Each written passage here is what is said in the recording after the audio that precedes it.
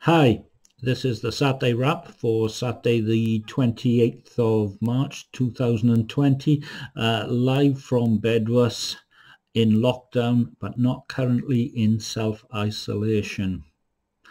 I'm going to try, have a go at not talking too much about the coronavirus COVID-19, not because I don't think it's important, but everyone else is, and I just want to talk about something else a little bit different.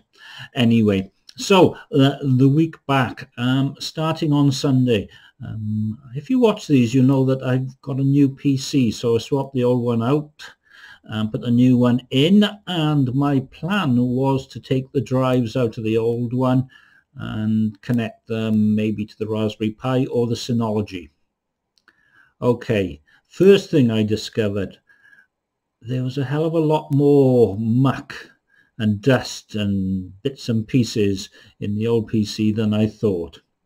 Two, I couldn't work out how to get them out. I could get at them from one side and not the other, and it took me a long time to realize there was a little catch and they would both swing out. And boy, were they covered in dust and fluff and things. Whatever. I was debating whether to wash them, but I don't think that's very good for hard drives. Anyway, I already had a case for the SSD.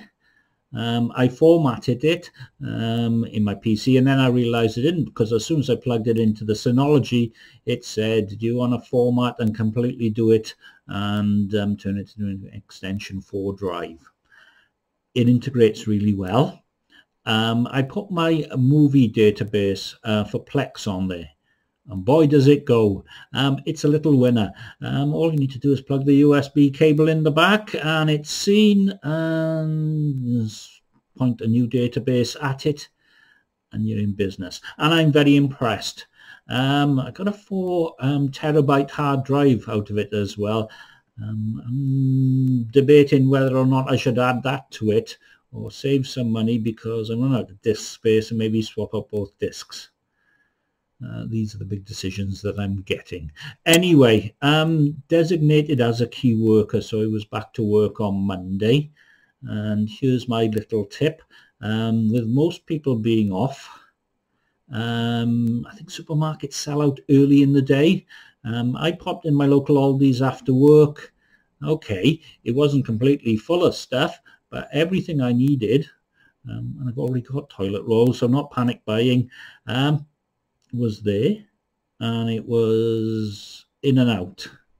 Although I think on Tuesday I went to Tesco's, and they had security guards and there were more barriers for standing back, but still they had a lot of stuff. I managed to get some bread rolls, which was rather nice, and much of the other stuff that I needed, and no more than I actually needed as well. So that is the plan. Only get what you need. There's been in the I think it was Wales Online about Cardiff, lots of bins are full of bread that's gone over and food that's gone over and such like. Buy what you need. Don't buy too much, but buy enough so that you only go out. Well, see, I'm getting a bit preachy now, but once a week. He said, going down to the co-op this morning and coming away with a couple of fine ales and some bananas, because balanced diet. Anyway, Monday night, Boris announced a lockdown. Obviously, I was going to stay up to watch it because it's well past my bedtime, and I fell asleep and woke up at 5 to 9, and probably had the best bit by getting the news part of it. I'm getting old. Anyway, what can I tell you about the week? There are lots of idiots about.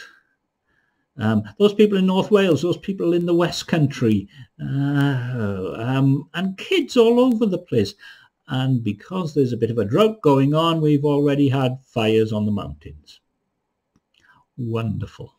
Absolutely wonderful. But what can you do? I have a letter from my employer, and those who know me know who I work for, saying I'm a key worker. So I was in work all this week, and I will be in work next week. And we are a little bit very busy at the moment.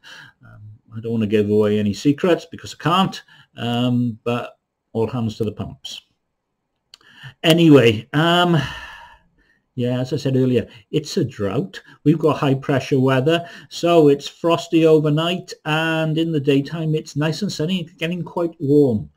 Apart from today, there is a very chilly wind, which is stopping me at the moment mowing the lawn, which is safe being out the back and there's no one else there. But boy, is the wind cutting.